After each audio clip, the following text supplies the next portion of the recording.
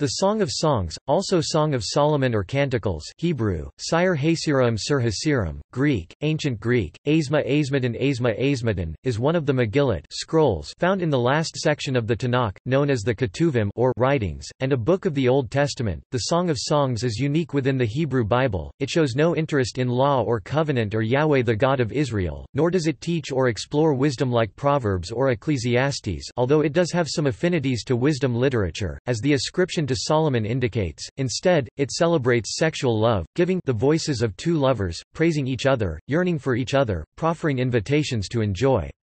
The two are in harmony, each desiring the other and rejoicing in sexual intimacy. The women of Jerusalem form a chorus to the lovers, functioning as an audience whose participation in the lovers' erotic encounters facilitates the participation of the reader. In modern Judaism, the song is read on the Sabbath during the Passover, which marks the beginning of the grain harvest as well as commemorating the Exodus from Egypt. Jewish tradition reads it as an allegory of the relationship between God and Israel, Christianity as an allegory of Christ and his bride, the Church. Structure. There is widespread consensus that, although the book has no plot, it does have what can be called a framework, as indicated by the links between its beginning and end. Beyond this, however, there appears to be little agreement. Attempts to find a chiastic structure have not been compelling, and attempts to analyze it into units have used differing methods and arrived at differing results.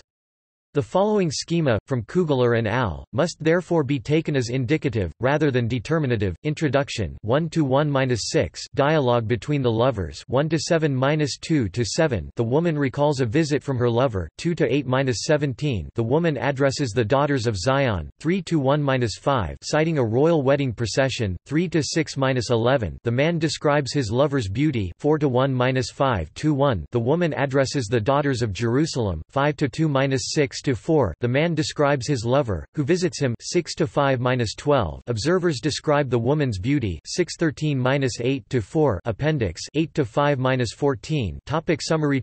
The introduction calls the poem the Song of Songs, a construction commonly used in scriptural Hebrew to show something as the greatest and most beautiful of its class, as in Holy of Holies. The poem proper begins with the woman's expression of desire for her lover and her self-description to the daughters of Jerusalem. She insists on her sunflare-born blackness, likening it to the tents of Kedar nomads and the curtains of Solomon. A dialogue between the lovers follows. The woman asks the man to meet, he replies with a lightly teasing tone. The two compete in offering flattering compliments. My beloved is to me as a cluster of henna blossoms in the vineyards of En-Gedi, an apple tree among the trees of the wood, a lily among brambles, while the bed they share is like a forest canopy. The section closes with the woman telling the daughters of Jerusalem not to stir up love such as hers until it is ready. The woman recalls a visit from her lover in the springtime. She uses imagery from a shepherd's life, and she says of her lover that he pastures his flock among the lilies. The woman again addresses the daughters of Jerusalem, describing her fervent and ultimately successful search for her lover through the nighttime streets of the city. When she finds him, she takes him almost by force into the chamber in which her mother conceived her.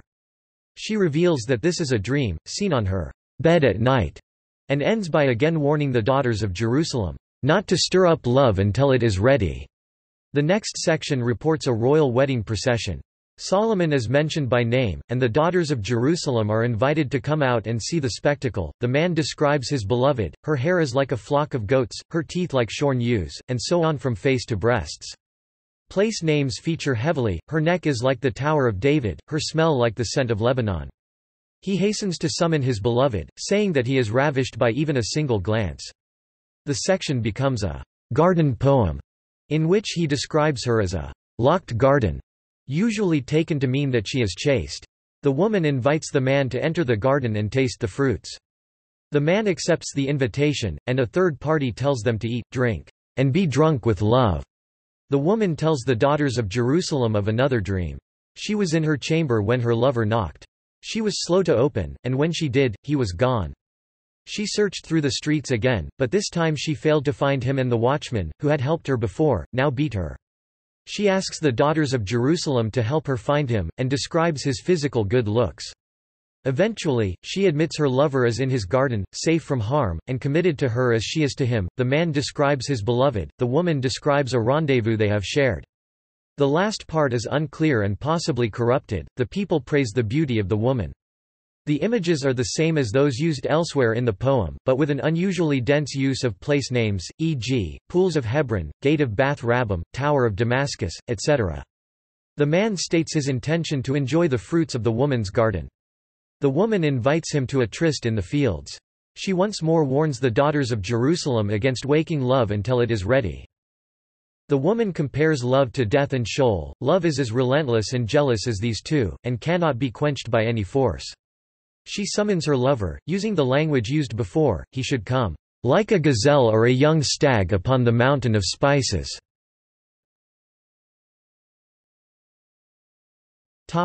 Composition.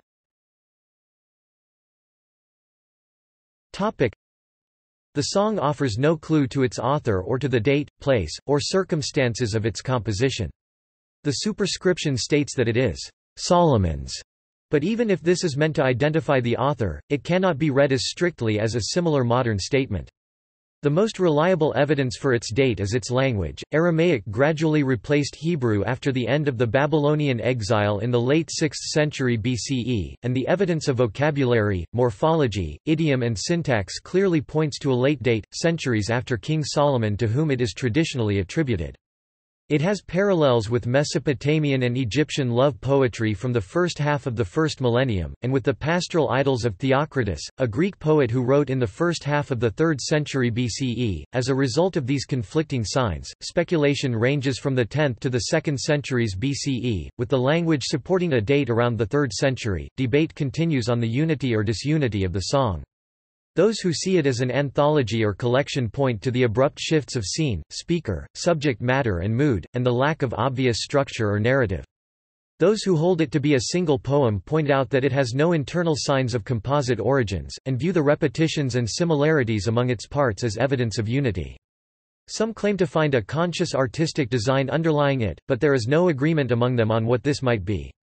The question therefore remains unresolved. The setting in which the poem arose is also debated. Some academics posit a ritual origin in the celebration of the sacred marriage of the god Tammuz and the goddess Ishtar. Whether this is so or not, the poem seems to be rooted in some kind of festive performance. External evidence supports the idea that the song was originally recited by different singers representing the different characters, accompanied by mime. Canonization and interpretation.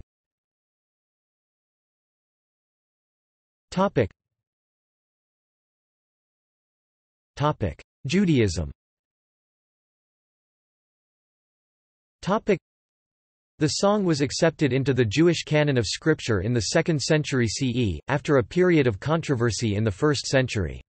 It was accepted as canonical because of its supposed authorship by Solomon and based on an allegorical reading where the subject matter was taken to be not sexual desire but God's love for Israel.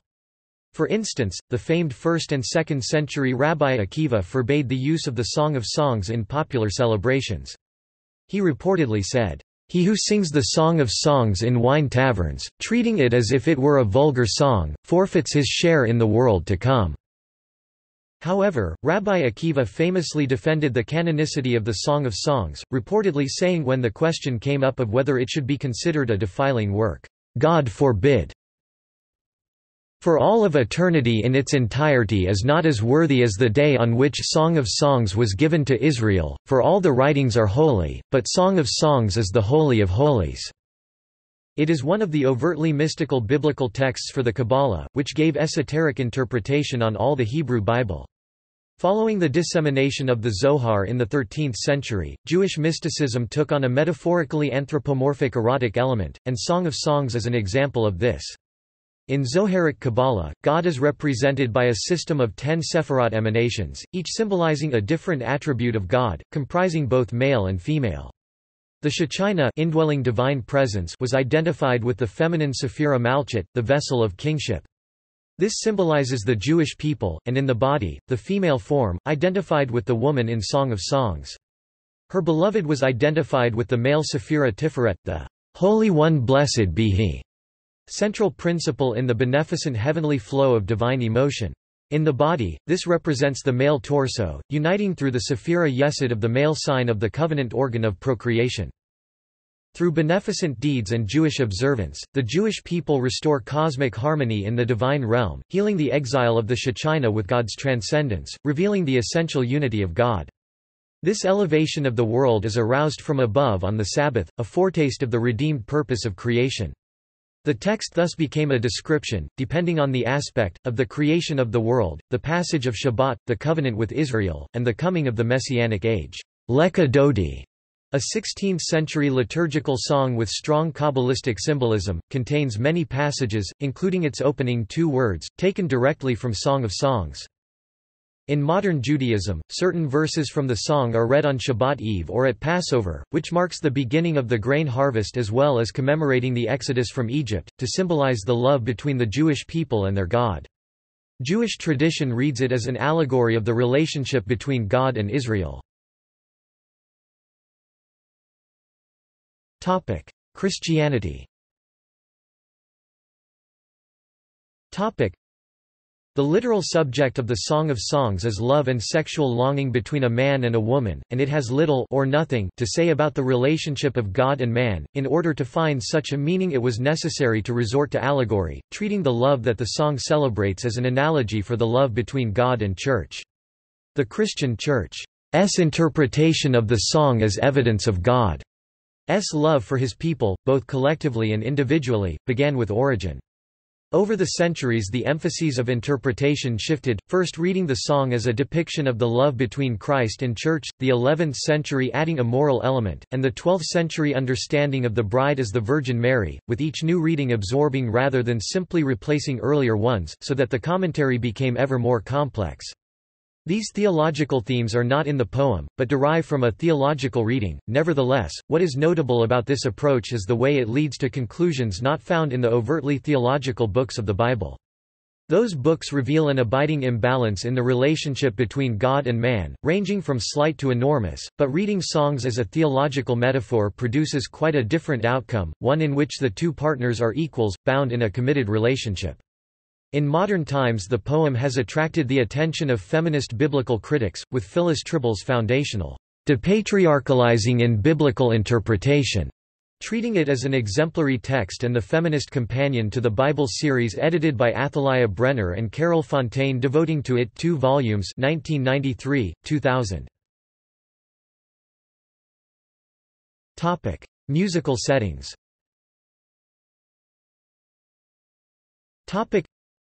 Excerpts from the book have inspired composers to vocal and instrumental compositions, including Symphonie Sacrée I 1629 by Heinrich Schütz, Diederik Buxtehude's Membra Jesu Nostri, Cantata v. Vulneresti cor meum, 1680 J.S. Bach's Wachet auf, Ruft uns die Stimme, BWV 140, while mainly based on the parable of the 10 virgins, also uses words and imagery from the Song of Songs. C'est un jardin secret for solo viola 1976 by Tristan Morel, Nightstone 1979 for voice and piano by Arnold Rosner, Song of Solomon 1989 by Steve Kilby, Al Mishkavi Beileilot for soprano and harp 1992 and Spring Calls for soprano and ensemble 2006 by Lior Navik, John Zorn's Shir Ha-Shurim premiered in February 2008. The piece is inspired by Song of Songs and is performed by an amplified quintet of female singers with female and male narrators performing the Song of Solomon. A performance at the Guggenheim Museum in November 2008 featured choreography for paired dancers from the Khmer Arts Ensemble by Safaline Cheem Shapiro. In 2013 a new version featuring the 5 singers without the 2 narrators premiered in NYC at Alice Tully Hall and at the Jerusalem Sacred Music Festival and released on the album Shir HaShirim. David Lang's Just After Song of Songs 2014 was premiered in 2014 by Trio Mediaeval and Garth Knox Saltarello Trio. The piece is featured in the film Youth by Paolo Sorrentino.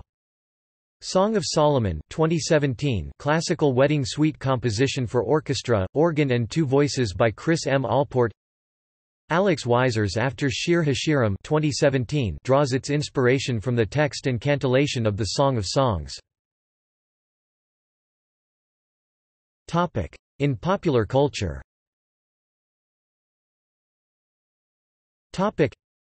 Marc Chagall's Song of Songs, a 5-painting cycle, is housed in the Marc Chagall Museum in Nice. Egon Church's The Song of Solomon, a 1923 expressionist 19-picture cycle, was rediscovered in 2015. In the Coen brothers' 1990 film Miller's Crossing, the principal character Tom Reagan, played by Gabriel Byrne, says the line, "If I'd known we were gonna cast our feelings into words, I'd have memorized the Song of Solomon." In Carl Theodor Dreyer's Day of Wrath, a film about sexual repression in a puritanical Protestant family, the first few verses of Song of Songs chapter 2 are read aloud by the daughter Anne, but soon after her father forbids her to continue. The chapter's verse paraphrases Anne's own amorous adventures and desires. Nobel Prize-winning writer Toni Morrison's 1977 novel is entitled Song of Solomon. The chorus of Stephen Duffy's 1985 song Kiss Me was based on the comparison of wine to love in Song of Songs. In Neil Gaiman's 2001 novel American Gods, the Queen of Sheba, who appears as an ageless but not invincible character, whispers lines from the Song of Songs as she is murdered in Los Angeles. The Song of Solomon by British singer Kate Bush on her 1993 album, The Red Shoes, is largely based on the Song of Songs. Rose of Sharon, an epithet in the song, is a major character in John Steinbeck's novel The Grapes of Wrath. Lillian Hellman's 1939 play The Little Foxes and the later 1941 film adaptation gets its title from Song 2:15, "Take us the foxes, the little foxes, that spoil the vines, for our vines have tender grapes." Catherine L. Morris's 2009 collection The Song of Songs, a love poem illustrated, presents a series of paintings that visualize the book. Post-hardcore band Me Without You named their sophomore album Catch for Us the Foxes. Madeleine L'Engle's novel Many Waters is named after a phrase in the song, and two seraphim quote it to soothe the protagonists, at a moment of distress. The 2014 film The Song is based on the Song of Songs in the 2005 film Keeping Mum. Grace Maggie Smith instructs the vicar Rowan Atkinson that the Song of Solomon is about sex. The song is mentioned repeatedly in Sholem Aleicham's Jewish Children in Elizabeth Smart's novel of prose poetry by Grand Central Station I Sat Down and Wept. Several lines of the song are spoken by the protagonist while she undergoes police questioning about her relationship with her companion, poet George Barker. The Song of Solomon played a central theme in the readings and sermon at the wedding of Prince Harry and Meghan Markle. Subject of the song I Hate Heaven by the Residents, which is featured in their Bible-inspired album Wormwood. See also Dead Sea Scrolls 4Q106, 4Q107, 4Q108, 6Q6, fragments including portions of the Song of Songs. Hortus Conclusus. Notes. References. Alter, Robert 2011. The Art of Biblical Poetry. Basic Books. ISBN 0465028195. Assis, Ellie 2009. Flashes of Fire, A Literary Analysis of the Song of Songs. T&T Clark. ISBN 9780567027641. Estelle, Anne W. 1995. The Song of Songs in the Middle Ages. Cornell University Press. ISBN 0801482674. Barr, James, Obituary, Harold Henry Rowley, Bulletin of the School of Oriental and African Studies, University of London, 33-2 1970, pp. 372–373. Oslos, Hans and Lemeline, Benedicta, Praising God or Singing of Love. From Theological into Erotic Allegorization in the Interpretation of Canticles, in Acta Theologica 30-2010-1-18. Bloch, Ariel, Bloch, Channa 1995. The Song of Songs, A New Translation, with an Introduction and Commentary. Random House. ISBN 9780520213302. Brenner, Athaliah, Fontaine, Carol 2000. A Feminist Companion to Song of Songs. A and C Black. ISBN 9781841270524. Burton, Joan B. 2005. Themes of Female Desire and Female Self-Assertion in the Song of Songs and Hellenistic Poetry. In Hagedorn, Anselm C. Perspectives on the Song of Songs. Walter de Gruyter. ISBN 9783110176322. Igzum, J. Sherrill 2012. Song of Songs. In Newsom, Carol Ann, Lapsley, Jacqueline E. Women's Bible Commentary. Westminster John Knox Press. ISBN 9780664237073. Freehoff, Solomon B., The Song of Songs, A General Suggestion, The Jewish Quarterly Review, New Series, 39-4 April 1949, pp. 397-402. Garrett, Dwayne 1993. Proverbs, Ecclesiastes, Song of Songs. B&H Publishing Group. ISBN 9780805401141. Hunt, Patrick 2008. Poetry in the Song of Songs, A Literary Analysis. Peter Lang. ISBN 9781433104657. Keel, Othmar 1994. The Song of Songs, A Continental Commentary. Fortress Press. ISBN 9780800695071. Kugler, Robert, Harton, Patrick 2009, The Old Testament Between Theology and History, A Critical Survey, Grand Rapids, Eerdmans, ISBN 9780802846365. Loprino, Antonio 2005. Searching for a Common Background, Egyptian Love Poetry and the Biblical Song of Songs. In Hagedorn, Anselm C. Perspectives on the Song of Songs. Walter de Gruyter. ISBN 9783110176322. Martineau, Russell, The Song of Songs Again, The American Journal of Philology, 16-4 1895, pp. 435-443. Matter, E. Ann 2011. The Voice of My Beloved, The Song of Songs in Western Medieval Christianity. University of Pennsylvania Press. ISBN 9780812200560. Norris, Richard Alfred 2003. The Song of Songs, Interpreted by Early Christian and Medieval Commentators. Eerdmans. ISBN 9780802825797. Pardes, Alana, Agnon's Moonstruck Lovers, The Song of Songs in Israeli Culture, Seattle, University of Washington Press, 2013. Pardes, Alana 2017. Toni Morrison's Shulamites. In Sherwood, Yvonne. The Bible and Feminism, Remapping the Field, Oxford University Press. ISBN 9780191034183. Phipps, William E. 1974, The Plight of the Song of Songs, Journal of the American Academy of Religion, 42-1 March 1974, pp. 82-100. Price, Robert M. 2005. A Christian Goddess? The Da Vinci Fraud, Why the Truth is Stranger Than Fiction. Prometheus Books.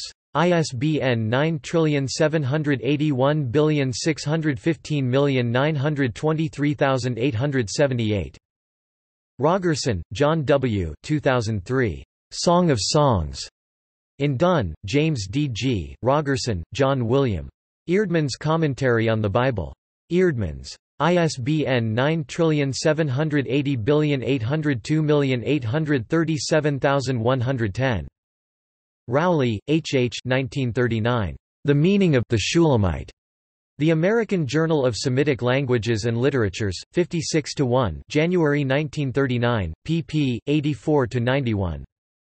Scenes Badios, Angel 1996. A History of the Hebrew Language. Cambridge University Press.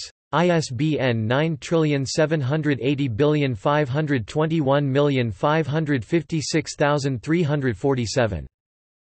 Schiffman, Lawrence H., ed. 1998, Texts and Traditions, KTAV, Hoboken.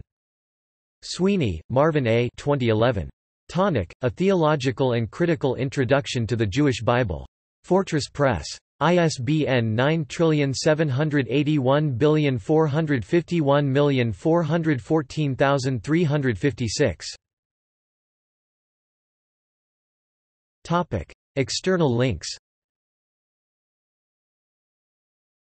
Topic: Jewish translations and commentary. Shir Hashirim, Song of Songs, Judaica Press translation with Rashi's commentary at Chabad.org.